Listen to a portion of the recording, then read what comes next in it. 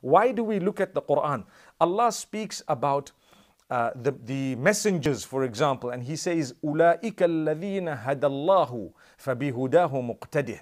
Those are the ones whom Allah has guided. So follow that particular guidance. We need to follow the messengers. So when the stories of the messengers have come to us and we see that they who were chosen by Allah, called out to Allah, whether it was for forgiveness, whether it was for some savior, to be saved from something, whether it was for something they wanted, all of those that have been recorded, they are recorded for a reason.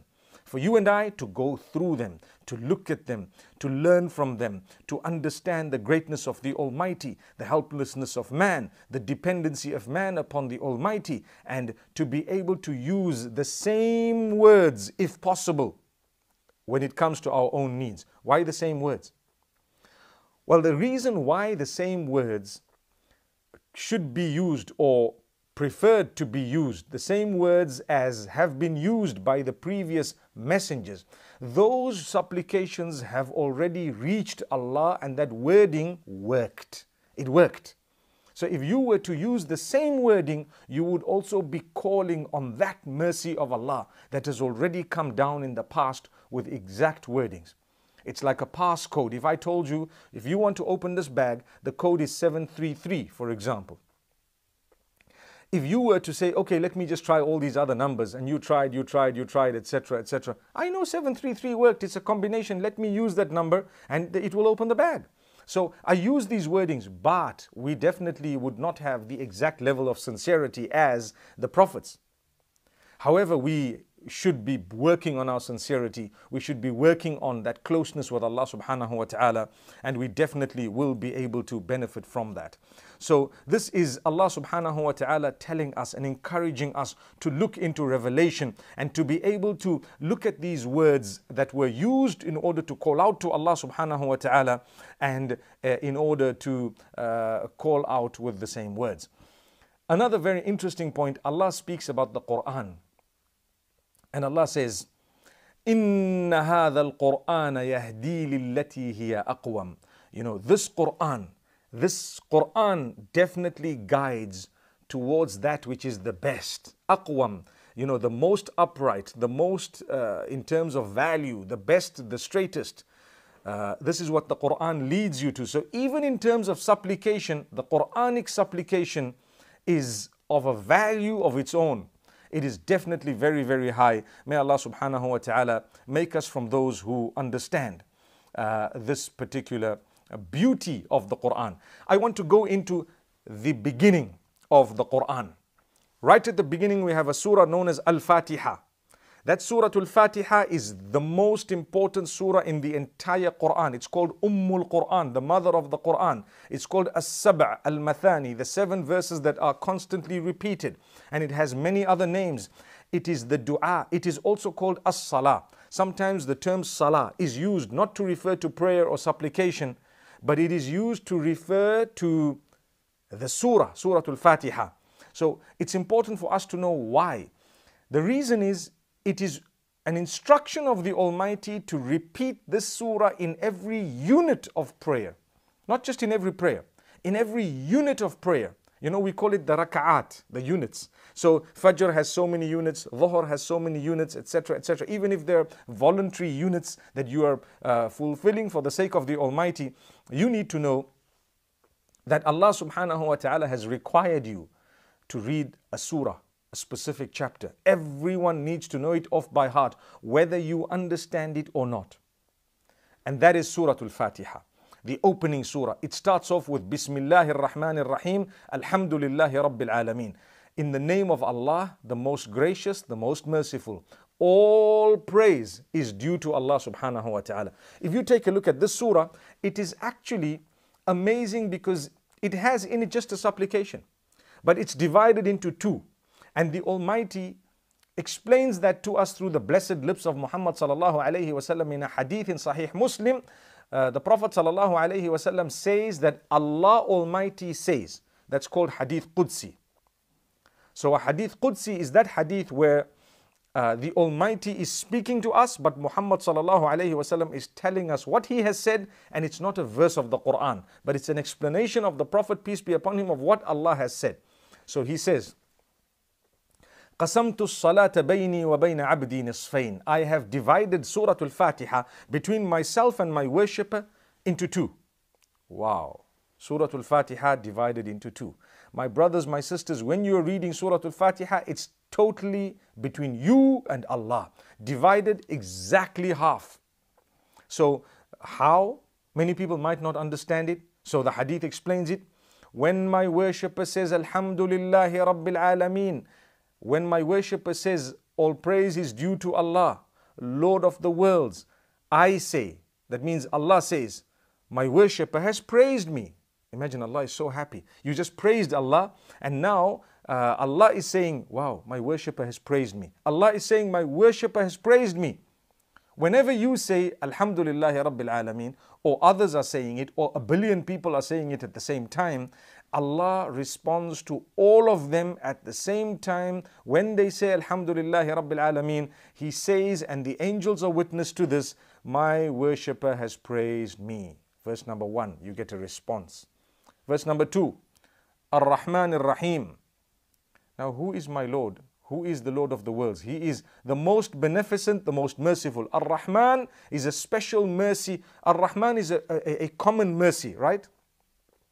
That Allah has upon all His creatures. And Ar-Rahim is a special mercy that Allah has for those who believe. So the hadith is telling us that Allah subhanahu wa ta'ala has kept this mercy. And He is the most merciful. The verse of the Quran is so beautiful. It has in it Ar-Rahman Ar-Rahim as the next verse, the second verse. Subhanallah. As you open the Quran, people say, oh, this book has in it so much of, nowadays with this Islamophobia, people think the Quran is a book that makes people drift away from kindness. And yet the very second verse, Allah is saying, Ar-Rahman Ar-Rahim. He is the most merciful. He is the most beneficent. And He responds to anyone who says that or who reads that verse, that subhanallah, my worshipper, the first one, my worshipper has praised me, Hamidani Abdi. My worshipper has declared my majesty, Majjadani Abdi. He has declared my greatness. Amazing how Allah subhanahu wa ta'ala is responding to those who are saying Ar-Rahman Ar-Rahim by saying, my worshipper has actually declared my greatness. Subhanallah. Subhanallah. My brothers and sisters, when we read Surah Al-Fatiha, let's take it seriously. We move to the third verse. We're talking of supplication, but this is the build-up to supplication. When you want to call out to Allah, first seek forgiveness. Make sure that you have sought forgiveness from all that which you've done that was evil, that which you know, that which you don't know. Declare the greatness of Allah. Declare the fact that you are helpless. You are totally and solely dependent upon Allah. And ensure that you are humble. When you ask Allah, you are humble, softened. Don't just ask Allah like, if you want, do it for me, and if you don't want, don't do it for me. That's the reason why when we call out to Allah, we're not allowed to say, Insha'Allah. We have to call out with conviction. You don't say, oh Allah, forgive me, Insha'Allah. No. Oh Allah, forgive me, and you stop there. Because you don't want it to connect it to whether Allah wants to do it or not. You desperately want it. You desperately want it. Ultimately, Allah does what He wants. So the hadith of the Prophet, peace be upon him, in Sahih al-Bukhari, he says, when you call out to Allah, don't say Insha'Allah after that. If you were to say Insha'Allah, it's a mistake, because it's like someone saying, if you want to give me, give me. If you don't want, I don't really need it. Astaghfirullah. I'm sure those of us who have said Insha'Allah, when we say a dua, we don't do it intentionally. Some of us don't even know what it means. Or we haven't thought about what it means. So my brothers and sisters, when we're calling out to Allah, we need to declare the praise of Allah. We seek the forgiveness of Allah. We show our dependence upon Allah. We need to send blessings and salutations upon Muhammad sallallahu alaihi wasallam, because all the goodness that we have came to us through him, and Allah chose him. The best of creation, most noble of prophets. So what Allah considered and what Allah decided would be the highest and the greatest, we are also confirming, indeed, we're not jealous, we're not far off, we're not, we're acknowledging, we're appreciative, and indeed he is the highest and the most noble of all prophets, etc., etc. Sallallahu alayhi wasallam. Once that has happened, we call out to Allah. Here, Maliki Yawmiddin.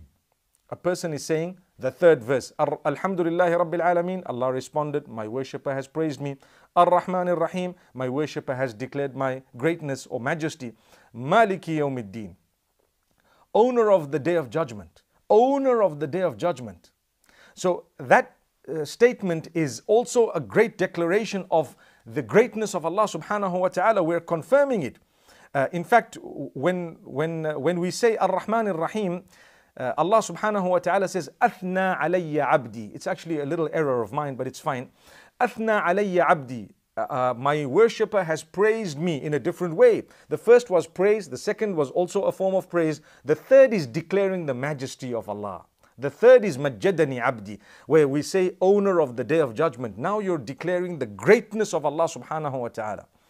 If you take a look at this verse, it is so powerful. It is actually something amazing that Allah subhanahu wa ta'ala has given us, because immediately after that we say, Iyyaka na'budu wa iyyaka nasta'een. You alone we worship, you alone we seek the help of.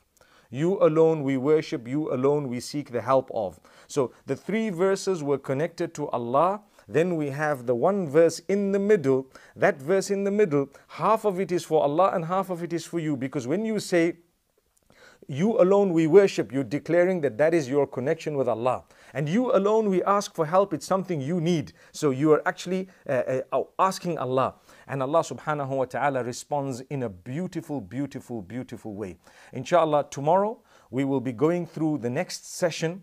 I know today was a very, very interesting session. I would have loved to complete the entire surah, but I don't want to rush it. We have an entire month ahead of us. We will be speaking of supplications, and I want to show you how powerful Surah Al-Fatiha is. So, inshallah, don't forget to tune in again tomorrow to look for the next session. And by the will of Allah, we will meet again, inshallah. Until then, أقول قولي هذا وصلى الله وسلم وبارك على نبينا محمد والسلام عليكم ورحمة الله وبركاته.